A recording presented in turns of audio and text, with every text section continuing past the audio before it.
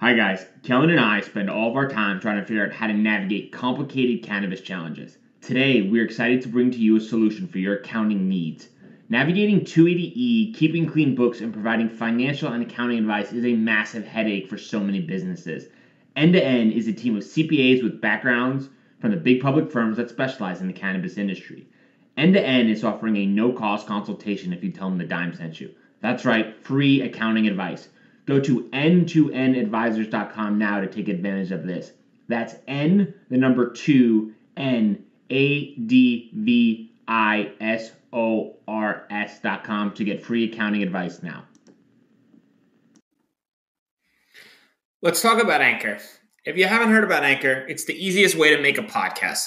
Let me explain. It's free. That's right. No more excuses.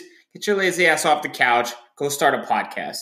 There's the creation tool that allows you to record and edit your podcast right from your phone or computer. Once again, no more excuses.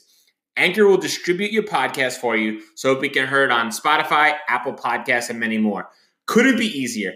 Even better, you can make money from your podcast with no minimum listenership. That's right. They're paying us for this ad. Thank you very much, Anchor.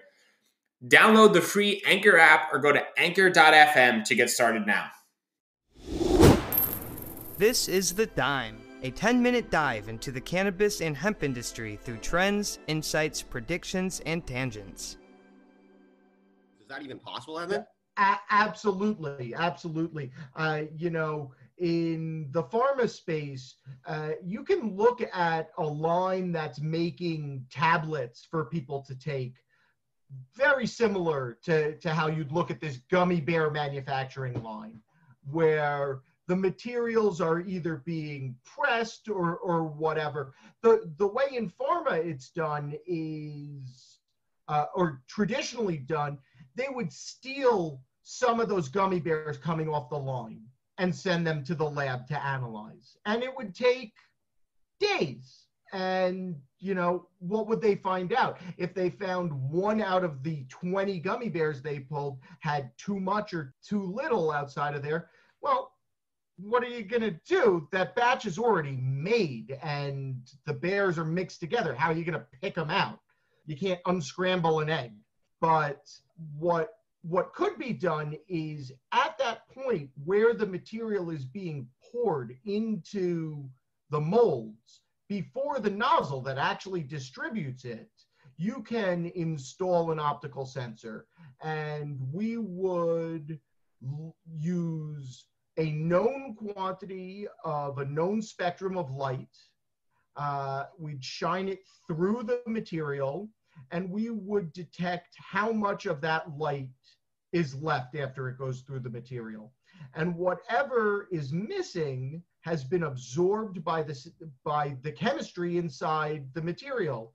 Different chemistries absorb different wavelengths of light, and we can look at the pattern of what we get back compared to what we sent and determine how much of the various elements of interest are in the sample.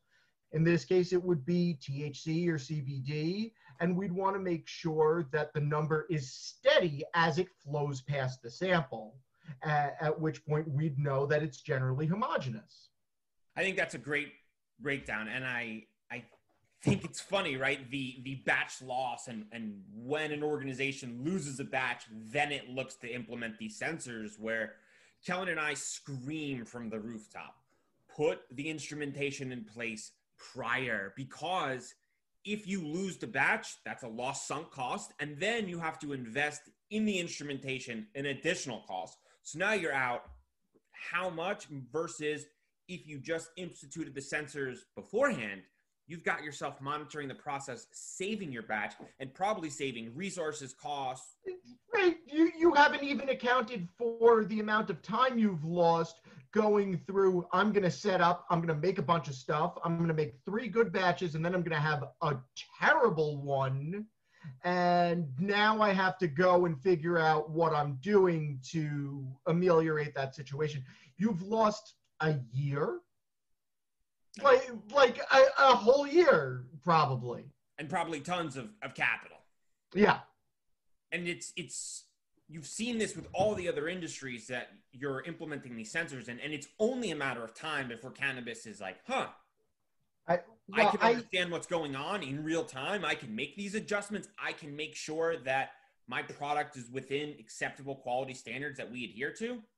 Absolutely. I think cannabis is actually a really well-positioned market to take on this technology into its landscape, run with it, and do phenomenally, because the cannabis industry has this sort of like Silicon Valley tech feel to it in a lot of ways. The way it attracts money and drives sort of non-traditional business models, although there's plenty of traditional business models too. And I think that a hot application or a series of hot applications based on good high technology could really fit very nicely into the cannabis industry really quickly. And within 5 to 10 years, we could see one of the most efficient chemical manufacturing operations in the world. The one challenge I wonder if people will hear this and then believe, who needs to be running this piece of instrument? How can we implement it? Do we need to have a scientist on site in order to handle this? What's the best path in order to kind of integrate this into our process? So I will start by saying, shameless plug alert. You do not need a scientist on staff. We at Hellma can bring our scientific expertise and do the development needed to implement these sensors into a wide variety of processes in the cannabis, in the hemp space, in the further down the value chain, in formulation of final product, in so everywhere from extraction to the end. And we can build up the application for you. You don't need the scientist on hand. The equipment, once in place, is simple enough to operate, and the insights can be gleaned from that. Can you share some insight on return on investments you've seen from other industries? In industries where they have to do HPLC-based QA/QC throughout a manufacturing process, including certification at the end, it typically takes about a year to start showing profit on your investments. And that's calculated by looking at the cost of the consumables you use in the HPLC testing over that time, and the cost of the laboratory staff and their continuing education and all the other costs that go into that. And the idea is these are otherwise highly trained individuals, and they're doing the same test over and over and over again for you. They could be doing more research and developing next generation products and ideas, but instead they're doing rote tasks that don't even need to be done offline, that can be done continuously and leveraged into big data insights and control schemes. That's really interesting. So let's hop into the prediction time. When do we expect to see sensors, for the first guess, in process in the cannabis industry? How quickly? Well, I'd say that there's at least one out there already. And there have been some other companies that have tried and left the space. But sensors from our group we can launch with off-the-shelf product that we have to develop with you right away, or we can custom tailor a solution to a specific application, and that development cycle is probably 9 to 18 months. So I'd say, by 2023, we should start seeing growing adoption in the space. To be continued.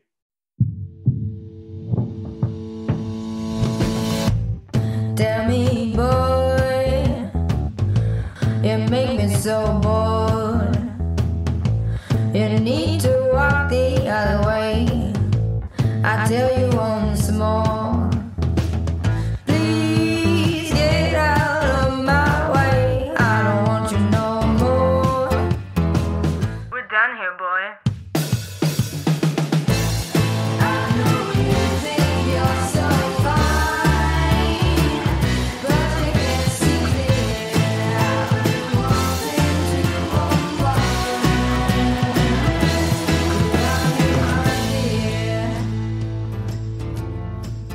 Hi, my name is Kira Reed, and I'd like to invite you to be inspired by the women who are leading in the cannabis industry.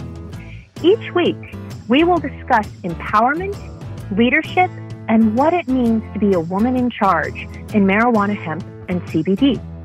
As the founder of the Women Empowered in Cannabis community, I have had the great pleasure to get to know many brilliant and talented women who are CEOs, executives, politicians, advocates, and community leaders that are focused on creating a cannabis economy that is just, fair, and equal.